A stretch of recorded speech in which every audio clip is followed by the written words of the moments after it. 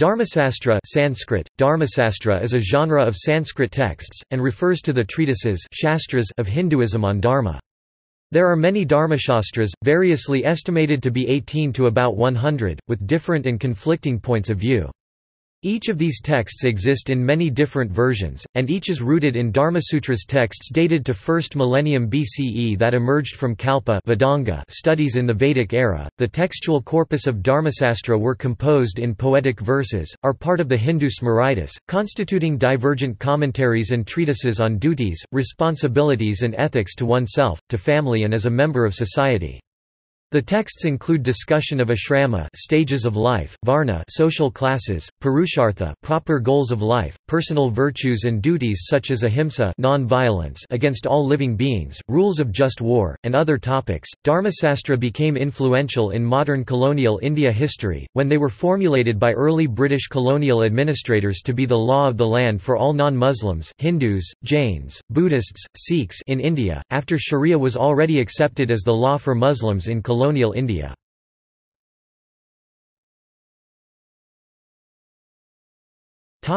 History. The Dharmaśāstras are based on ancient Dharmasutras texts, which themselves emerged from the literary tradition of the Vedas Rig, Yajur, Sama, and Atharva composed in 2nd millennium BCE to the early centuries of the 1st millennium BCE. These Vedic branches split into various other schools shakas, possibly for a variety of reasons such as geography, specialization and disputes. Each Veda is further divided into two categories, namely the Samhita, which is a collection of mantra verses, and the Brahmanas, which are prose texts that explain the meaning of the Samhita verses. The Brahmana layer expanded, and some of the newer esoteric speculative layers of text were called Aranyakas, while the mystical and philosophical sections came to be called the Upanishads. The Vedic basis of Dharma literature is found in the Brahmana layer of the Vedas. Towards the end of the Vedic period, after the middle of the 1st millennium BCE, the language of the Vedic texts composed centuries earlier grew too archaic to the people of that time. This led to the formation of Vedic supplements called the Vedangas, which literally means limbs of the Veda. The Vedangas were ancillary sciences that focused on understanding and interpreting the Vedas composed many centuries earlier, and included shiksha phonetics, syllable, chandas poetic meter, vyakarana grammar, linguistics, nirukta etymology, glossary, jyotisha timekeeping, astronomy, and kalpa ritual or proper procedures. The Kalpa Vedanga studies gave rise to the Dharmasutras, which later expanded into Dharmaśāstras.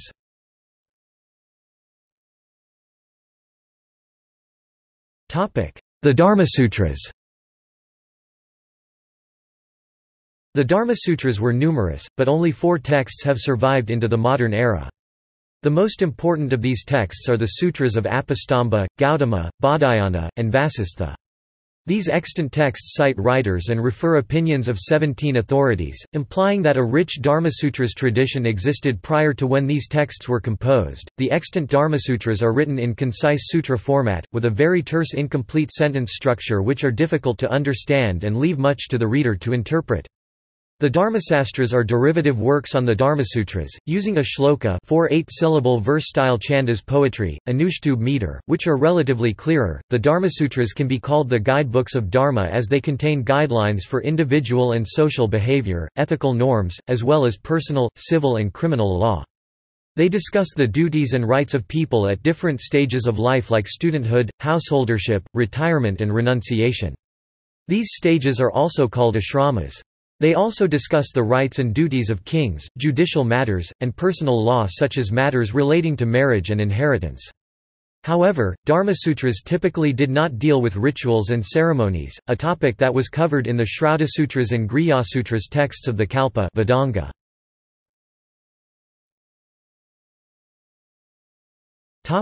Style of composition. The hymns of Arjveda are one of the earliest texts composed in verse. The Brahmana, which belongs to the Middle Vedic period followed by the Vedanga, are composed in prose. The basic texts are composed in an aphoristic style known as the sutra, which literally means thread on which each aphorism is strung like a pearl. The Dharmasutras are composed in sutra style and were part of a larger compilation of texts, called the Kalpasutras, which give an aphoristic description of the rituals, ceremonies, and proper procedures. The Kalpasutras contain 3 sections, namely the Srautasutras which deal with Vedic ceremonies, Grhyasutras which deal with rites of passage rituals and domestic matters, and Dharmasutras which deal with proper procedures in one's life. The Dharmasutras of Apastamba and Baudhayana form a part of larger Kalpasutra texts, all of which has survived into the modern era. The sutra tradition ended around the beginning of the Common Era and was followed by the poetic octosyllable verse style called the sloka. The verse style was used to compose the Dharmaśāstras such as the Manusmriti, the Hindu epics, and the Puranas. The age of Smritis that ended around the second half of the first millennium CE was followed by that of commentaries around the 9th century called Nibandha. This legal tradition consisted of commentaries on earlier Dharmasutras and Smritis.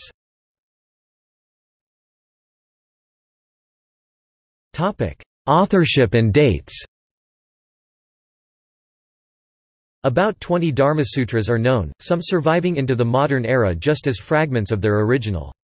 4 Dharmasutras have been translated into English, and most remain in manuscripts. All carry the names of their authors, but it is still difficult to determine who these real authors were. The extant Dharmasutra texts are listed below. Apastamba 450 to 350 BCE. This Dharmasutra forms a part of the larger Kalpasutra of Apastamba. It contains 1364 sutras. Gautama 600 to 200 BCE. Although this Dharmasutra comes down as an independent treatise, it may have once formed a part of the Kalpasutra, linked to the Samaveda. It is likely the oldest extant Dharma text, and originated in what is modern Maharashtra, Gujarat. It contains 973 sutras. Baudhayana 500 to 200 BCE. This Dharmasutra, like that of Apastamba, also forms a part of the larger Kalpasutra. It contains 1236 sutras. Vasistha 300 to 100 BCE. This Dharmasutra forms an independent treatise, and other parts of the Kalpasutra, that is Shrauta and Griya sutras, are missing. It contains 1038 sutras. The Dharmasutra of Apastamba and Baudhayana form a part of the Kalpasutra, but it is not easy to establish whether they were historical authors of these texts or whether these texts were composed within certain institutions attributed to their names. Moreover, Gautama and Vasistha are ancient sages related to specific Vedic schools, and therefore it is hard to say whether they were historical authors of these texts. The issue of authorship is further complicated by the fact that apart from Apastamba, the other Dharmasutras have various alterations made at later times. There is uncertainty regarding the dates of these documents due to lack of evidence concerning these documents. Kane has posited the following dates for the texts, for example, though other scholars disagree: Gautama 600 BCE to 400 BCE, Apastamba 450 BCE to 350 BCE, Baudhayana 500 BCE to 200 BCE, and Vasistha 300 BCE to 100 BCE. Patrick Olivelle suggests that Apastamba Dharmasutra is the oldest of the extant texts in Dharmasutra genre and one by Gautama second oldest, while Robert Lingott suggests that Gautama Dharmasutra is the oldest. There is confusion regarding the geographical provenance of these documents. According to Buhler and Kane, Apastamba came from South India, probably from a region corresponding to modern Andhra Pradesh. Baudhayana also came from south, although evidence regarding this is weaker than that of Apastamba. Gautama likely came from western region, nearer to the northwestern region to which Panini belonged, and one which corresponds to where Maratha people in modern India are found.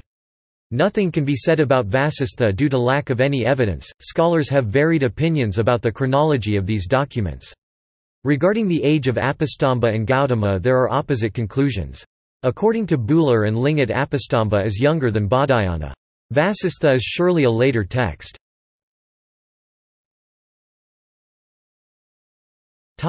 Literary structure. The structure of these Dharmasutras primarily addresses the Brahmins both in subject matter and the audience. The Brahmins are the creators and primary consumers of these texts. The subject matter of Dharmasutras is Dharma. The central focus of these texts is how a Brahmin male should conduct himself during his lifetime. The text of Apastamba, which is best preserved, has a total of 1,364 sutras, out of which 1,206 (88%) are devoted to the Brahman, whereas only 158 (12%) deals with topics of general nature. The structure of the Dharmasutras begin with the Vedic initiation of a young boy followed by entry into adulthood, marriage and responsibilities of adult life that includes adoption, inheritance, death rituals and ancestral offerings. According to Olivelle, the reason Dharmasutras introduced Vedic initiation was to make the individual subject to Dharma precepts at school, by making him a twice-born man, because children were considered exempt from Dharma precepts in the Vedic tradition. The structure of Dharmasutra of Apastamba begins with the duties of the student, then describes householder duties and rights such as inheritance, and ends with administration of the king. This forms the early structure of the Dharma texts. However, in the Dharmasutras of Gautama, Baudhayana and Vasistha some sections such as inheritance and penance are reorganized, and moved from householder section to king-related section. Olivelle suggests that these changes may be because of chronological reasons where civil law increasingly became part of the king's administrative responsibilities. The meaning of Dharma. Dharma is a concept which is central not only in Hinduism Brahmanical traditions but also in Jainism and Buddhism. The term means a lot of things and has a wide scope of interpretation. The fundamental meaning of Dharma in Dharmasutras, states Olivelle, is diverse, and includes accepted norms of behavior, procedures within a ritual, moral actions, righteousness and ethical attitudes, civil and criminal law, legal procedures and penance or punishment, and guidelines for proper and productive living. The term Dharma also includes social institutions such as marriage, inheritance, adoption, work contracts, judicial process in case of disputes, as well personal choices such as meat as food and sexual conduct.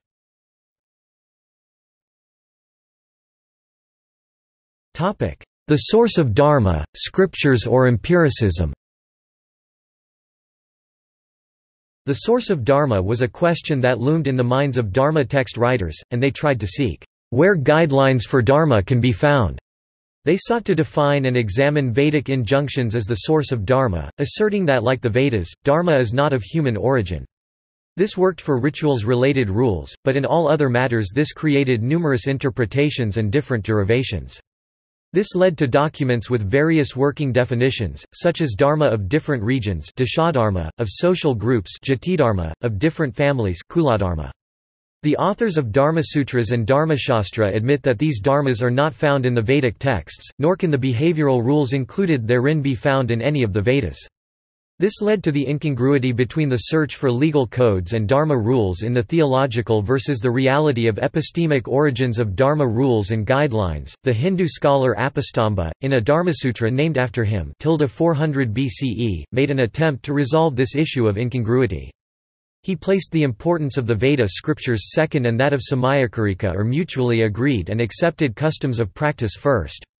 Apastamba thus proposed that scriptures alone cannot be source of law dharma, and dharma has an empirical nature. Apastamba asserted that it is difficult to find absolute sources of law, in ancient books or current people, states Patrick Olivelle with the righteous dharma and the unrighteous adharma do not go around saying, here we are, nor do gods, Gandharvas or ancestors declare, this is righteous and that is unrighteous. Most laws are based on agreement between the Aryas, stated Apastamba, on what is right and what is wrong. Laws must also change with ages, stated Apastamba, a theory that became known as Yuga Dharma in Hindu traditions. Apastamba also asserted in verses 2.29.11-15, states Olivelle, that aspects of Dharma not taught in Dharmaśāstras can be learned from women and people of all classes. Apastamba used a hermeneutic strategy that asserted that the Vedas once contained all knowledge including that of ideal dharma, but parts of Vedas have been lost. Human customs developed from the original complete Vedas, but given the lost text, one must use customs between good people as a source to infer what the original Vedas might have stated the dharma to be. This theory, called the lost Veda theory, made the study of customs of good people as a source of dharma and guide to proper living, states Olivelle. The sources of dharma according to Gautama Dharmasutra are three: the Vedas, the Smriti tradition, Ācāra the practice of those who know the Veda. These three sources are also found in later Dharmaśāstra literature. Baudhayana Dharmasutra lists the same three, but calls the third as Sista, Sista literally polite cultured people or the practice of cultured people as the third source of dharma. Both Baudhayana Dharmasutra and Vasistha Dharmasutra make the practices of Sista as a source of Dharma, but both state that the geographical location of such polite cultured people does not limit the usefulness of universal precepts contained in their practices. In case of conflict between different sources of Dharma, Gautama Dharmasutra states that the Vedas prevail over other sources, and if two Vedic texts are in conflict then the individual has a choice to follow either. The nature of Dharmasutras is normative, they tell what people ought to do, but they do not tell what people actually did. Some scholars state that these sources are unreliable and worthless for historical purposes, instead to use archaeology, epigraphy and other historical evidence to establish the actual legal codes in Indian history. Olivelle states that the dismissal of normative texts is unwise, as is believing that the Dharmasutras and Dharmaśāstras texts present a uniform code of conduct and there were no divergent or dissenting views.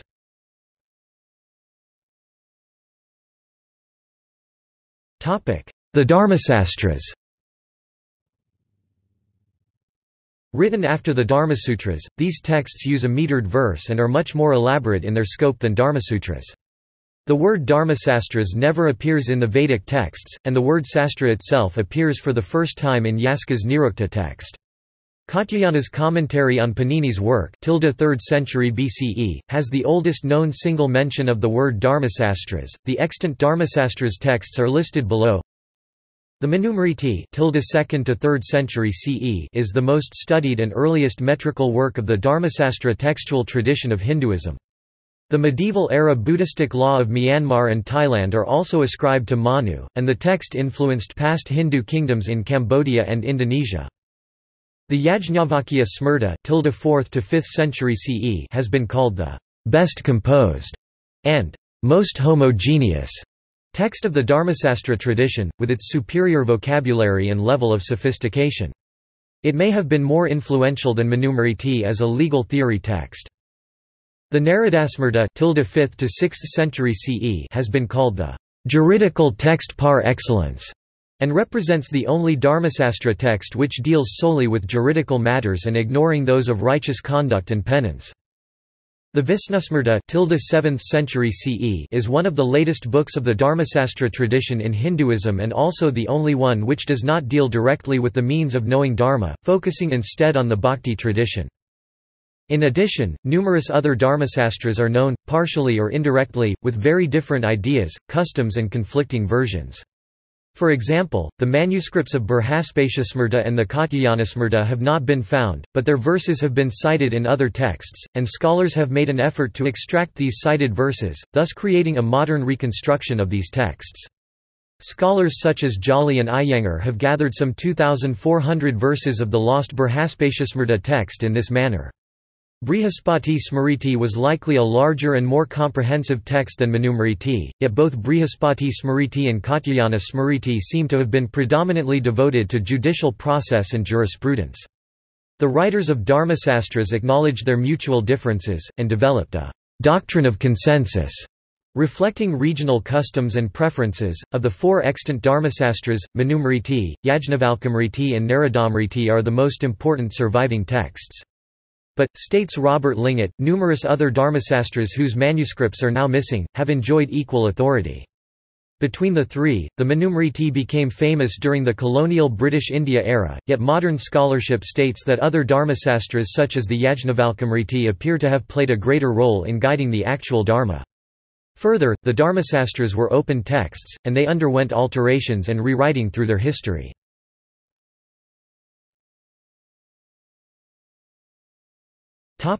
Contents of Dharmasutras and Dharmasāstra. All Dharma, in Hindu traditions, has its foundation in the Vedas. The Dharmaśāstra texts enumerate four sources of Dharma: the precepts in the Vedas, the tradition, the virtuous conduct of those who know the Vedas, and approval of one's conscience, atmanastushti, self-satisfaction. The Dharmaśāstra texts include conflicting claims on the sources of Dharma. The theological claim therein asserts, without any elaboration, that Dharma just like the Vedas are eternal and timeless, the former is directly or indirectly related to the Vedas. Yet these texts also acknowledge the role of smriti, customs of polite learned people, and one's conscience as source of Dharma. The historical reality, states Patrick Olivelle, is very different than the theological reference to the Vedas, and the Dharma taught in the Dharmaśāstra has little to do with the Vedas. These were customs, norms or pronouncements of the writers of these texts that were likely derived from evolving regional ethical, ideological, cultural and legal practices. The Dharmasutra and Dharmasāstra texts, as they have survived into the modern era, were not authored by a single author. They were viewed by the ancient and medieval era commentators, states Olivelle, to be the works of many authors. Robert Lingott adds that these texts suggest that, "...a rich literature on Dharma already existed," before these were first composed. These texts were revised and interpolated through their history because the various text manuscripts discovered in India are inconsistent with each other, and within themselves, raising concerns of their authenticity. The Dharmasāstra texts present their ideas under various categories such as Ācāra, Vyavahāra, Prāyaścitta, and others, but they do so inconsistently. Some discuss Ācāra but do not discuss Vyavahāra, as is the case with Parasara Smriti for instance, while some solely discuss Vyavahāra.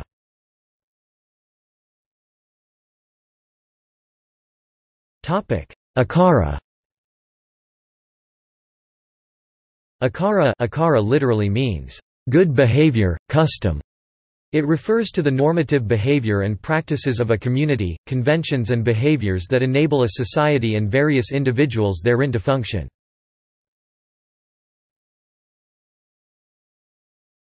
Vyavahāra. Vyavahāra literally means, judicial procedure, process, practice, conduct. The due process, honesty and testimony, considering various sides, was justified by Dharmaśāstra authors as a form of Vedic sacrifice. Failure of the due process was declared to be a sin. The Vyavahāra sections of Dharma texts included chapters on duties of a king, court system, judges and witnesses, judicial process, crimes and penance or punishment. However, the discussions and procedures in different Dharmasutra and Dharmaśāstra texts diverge significantly. Some Dharmasāstra texts, such as that attributed to Brihaspati, are almost entirely Vyavahāra-related texts. These were probably composed in the Common Era, around or after 5th century of 1st millennium.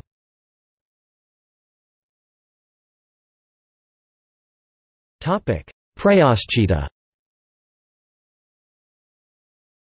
Prāyaścitta literally means, atonement, expiation, penance. Prāyaścittas are asserted by the Dharmasutra and Dharmaśāstra texts as an alternative to incarceration and punishment, and a means of expiating bad conduct or sins such as adultery by a married person.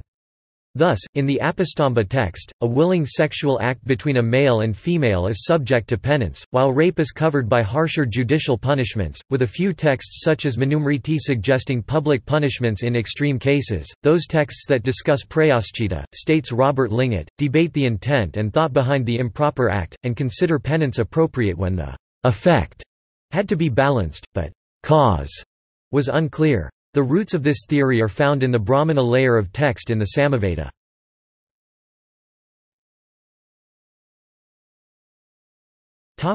Secondary works. The Dharmasutras and Dharmasāstras attracted secondary works called commentaries would typically interpret and explain the text of interest, accept or reject the ideas along with reasons why. Another category of secondary literature derived from the Dharmasutras and Dharmasāstras were the digests, nibandhas, sometimes spelled nibandhas. These arose primarily because of the conflict and disagreements on a particular subject across the various Dharma texts. These digests attempted to reconcile, bridge or suggest a compromise guideline to the numerous disagreements in the primary texts, however the digests in themselves disagreed with each other even on basic principles. Geographically, the medieval-era digest writers came from many different parts of India, such as Assam, Bengal, Bihar, Gujarat, Kashmir, Karnataka, Maharashtra, Odisha, Tamil Nadu, and Uttar Pradesh.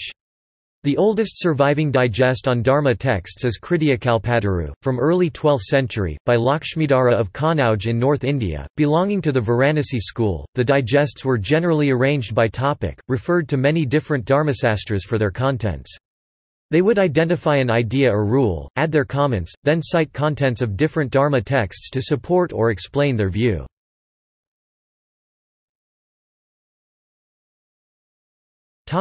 Women jurists. A few notable historic digests on Dharmasāstras were written by women. These include Lakshmidevi's Vivadachandra and Mahadevi Dhiramati's Dhanavakyavali. Lakshmidevi, State West and Bular, gives a latitudinarian views and widest interpretation to Yajnavalkya Smriti, but her views were not widely adopted by male legal scholars of her time. The scholarly works of Lakshmidevi were also published with the pen name Balambada, and are now considered classics in legal theories on inheritance and property rights, particularly for women.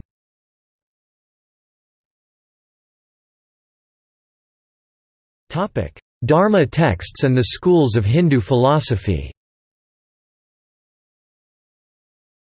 The Mīmāmsa school of Hindu philosophy developed textual hermeneutics, theories on language and interpretation of dharma, ideas which contributed to the Dharmasutras and Dharmaśāstras. The Vedanga fields of grammar and linguistics, Vyakarana and Nirukta, were the other significant contributors to the dharma text genre. Mīmāmsa literally means the desire to think, states Donald Davis, and in colloquial historical context, how to think, interpret things, and the meaning of texts. In the early portions of the Vedas, the focus was largely on the rituals, in the later portions, largely on philosophical speculations and the spiritual liberation moksha of the individual. The Dharma texts, over time and each in its own way, attempted to present their theories on rules and duties of individuals from the perspective of a society, using the insights of hermeneutics and on language developed by Mīmāmsa and Vedanga. The Nyaya school of Hindu philosophy, and its insights into the theories on logic and reason, contributed to the development of and disagreements between the Dharmasāstra texts, and the term Nyaya came to mean justice.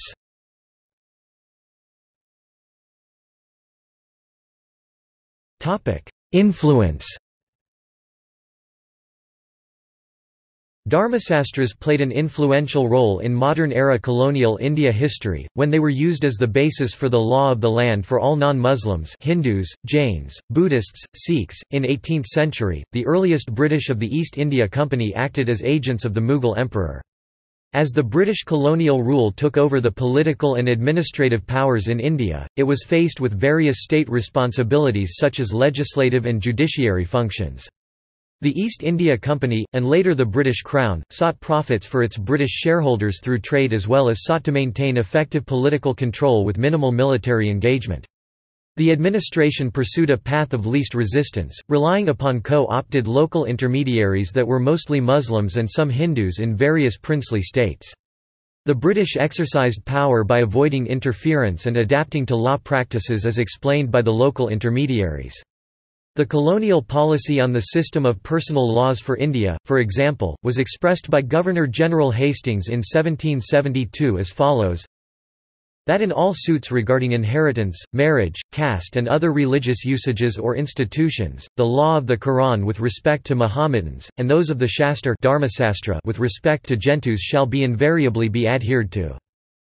For Muslims of India, the Sharia or the religious law for Muslims was readily available in Al-Hidayah and Fatawa-i-Alamgiri written under the sponsorship of Aurangzeb. For Hindus and other non-Muslims such as Buddhists, Sikhs, Jains, Parsis and tribal people, this information was unavailable.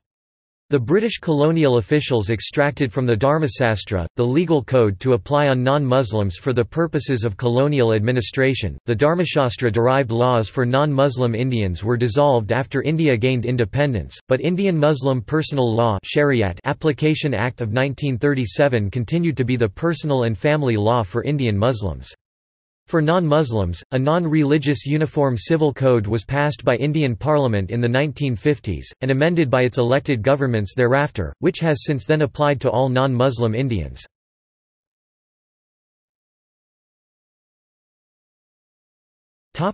Major English translations.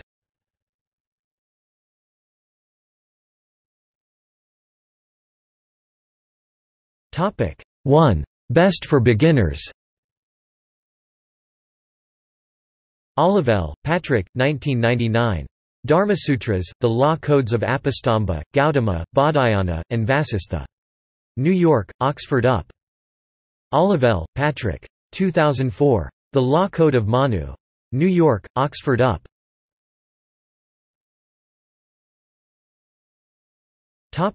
2. Other major translations. Kane, P.V. ed., and trans. 1933. Katyayana on Vyavahāra Law and Procedure. Pune, Oriental Book Agency. Lariviere, Richard W. 2003. The Naradasmrta, 2nd Rev. ed. Delhi, Motilal Banarsidass. Roche, Ludo, 1956. Vyavahāra Sindhamani, A Digest on Hindu Legal Procedure. Gent.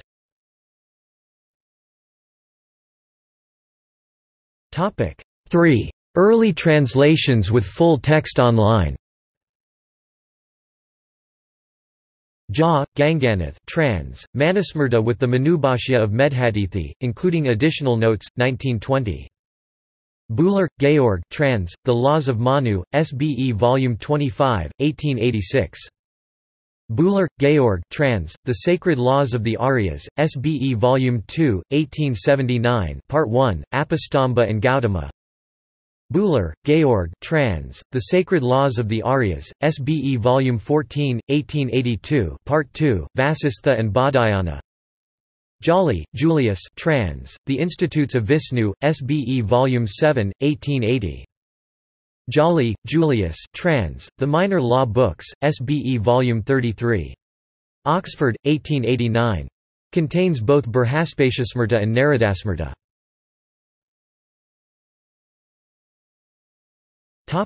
See also Dhammasattva Notes